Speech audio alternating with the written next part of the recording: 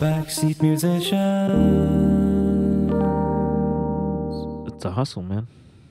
Yeah, like the biggest hustles that we've seen is probably Lil Nas X.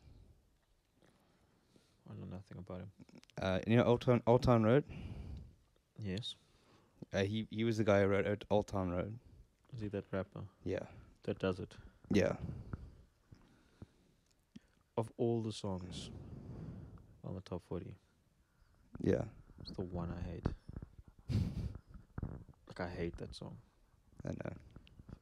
Oh my god, I think it's the stupidest song ever. And I can't believe that they put Billy Ray Cyrus on it, which made it even worse.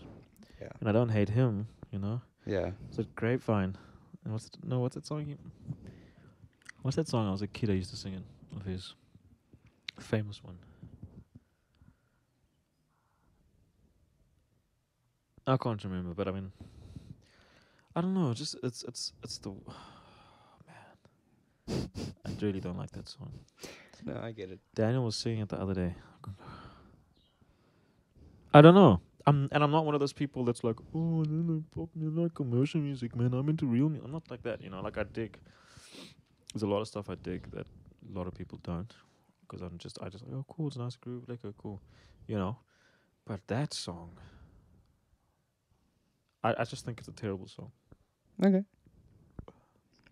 So I don't care about what you have to say about him. No, I'm joking. I mean, yeah, the thing is, like, yeah, so you can go, okay, cool, this guy did something, he hustled hard, but still a shit song, man. Look at that guy you like, what's his name? Charlie Puth. Mm-hmm. Like, he hustles hard, Yeah. but he's got good music, man. Yeah. I just heard another song on the radio today. What's a cheating on you or something? Yeah, cheating on you. Yeah. Like, you know, that old school sound, that sort of white version of Bruno Mars Yeah. sound. And it's Yeah, that's nice, good. man. It's a Yeah. nice song. The other song, Grandma, what's it? Yeah, something like that. Yeah, I know what you're You know, like, talking about, these are cool songs, man. yeah, they are. You know, like, so he's also hustling hard and he's releasing a lot. You can see he's working hard. I mean, you showed me that stuff of him when he was younger. Yeah. His YouTube page. Yeah. He's been working hard. That to me is better because he's actually, when you listen to it, you hear he's a good musician. You hear he's someone that knows what he's doing, and I don't mean like he's a good musician because he ever puts anything burning in there, but you just hear The fundamentals. He's coherency. yeah. You hear simple still. It's accessible. It's well thought through, tasteful. I don't know. It just ticks a lot of boxes, man. Yeah, like he's like that. That's why I like him so much, because he's a very musical guy that you can sort of understand and break down really quickly. So he teaches you a lot about pop very quickly just by listening to him and checking him out and breaking it down, which that's why I checked him out so much. Like, Oh. yeah. But the reason I'm interested in Lil Nas X is because of that promotion story. So with that song, he stopped Bad Guy from getting to the top of the charts. He stopped Billie Eilish. Yeah, he stopped Don't Care by Ed Sheeran and Justin she got to Bieber. number 2. Hey. Yeah. She stopped Don't Care by Justin Bieber and Ed Which Sheeran. one is that one? Oh, that one. Okay. Yeah. That one never breaks. Hey, I don't know if you noticed. Like, that song never. It never breaks. The chorus never actually drops properly. Yeah. It's got that, like, it can't. You know, then the 2 and 4 never fall, Mm. which has become quite popular lately with music. Mm. But that song, it's an interesting one. I feel like they didn't know what to do with it. Yeah. I feel like they hit a block and they thought, okay, cool, this is what it is now. And I feel like it's an incomplete song. Yeah, no, I do agree. That's what it feels like to me. I don't know if you It is. agree. Yeah, I know what you're talking about, yeah. It's a bit of a strange one. Yeah. But look, Anyway, so yeah. like just from a promotional side, what he did, and he's only been making music for 16 months. In April of this year, he had what? I said you can hear it. No, I hate that song. You don't like. I promise, it's mediocre to me completely. Anyways, Yeah. yes, okay. Promo. Let's talk about promo. I'm not gonna let this go. Oh. You know I don't talk about things. Yeah, I often. know. Oh man. Anyways, It's sorry. fine. I have a title for this episode: "The Roast of Lil Nas X." It's great. You know, I must say, Blake, I love Lil Nas X. I love this man, and I love all. But look at the panelists tonight. I mean, Blake. Oh The Backseat Musician roast Yeah. of Lil Nas. Anyway, Sorry. so yeah, sorry. No, I'm not. I don't know.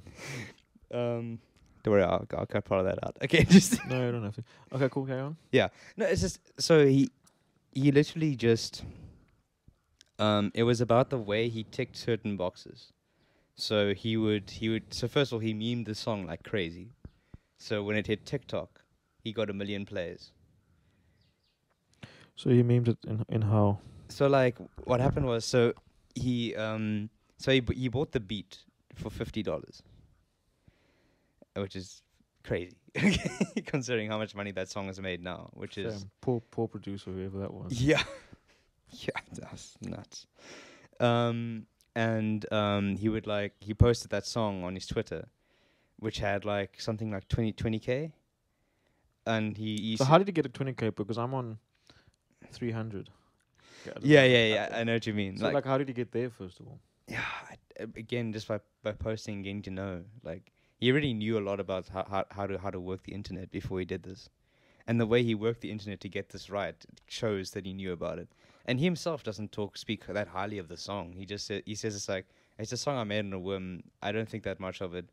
I promoted it like crazy, and it worked like crazy. Yeah. You know what I mean?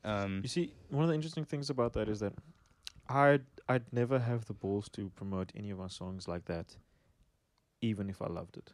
Mm. And that's a lesson, you know. Yeah.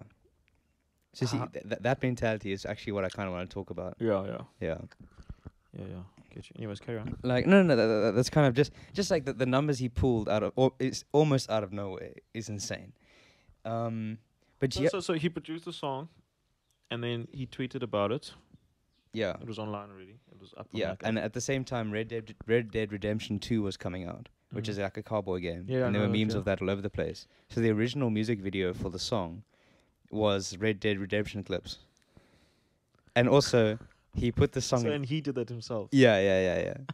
And then he also put the song in the country category because it has a country twist to it instead of... Yeah. And the controversy around that, or just... It made the song explode when he posted it on SoundCloud. Yeah, he broke country records. Eh? Yeah, he did. Yeah. And then they took it off because they considered it not country. Yeah, but then they came back on something. Yeah, because the outrage, and that outrage brewed more like respect for the song. And then what happened was how Billy Ray got onto it was he tweeted in support of Lil Nas, and then he came into the song. And also, so he was on the Billboard top. He was top of the Billboards for 19 weeks. Mm. And how he kept that going was by releasing remix after remix after remix after remix. Because apparently, for some reason, the remixes of the song count towards the Billboard charts. Oh. So it's nuts. It's nuts what that guy did. Yeah. So just numbers wise, what he did was incredible. Okay. So what what else has he released since or before? Has anything else hit the charts yet? He'd had one album before, from what I know, and I've seen one other song with 143 million views on YouTube. That's not bad at all. Yeah.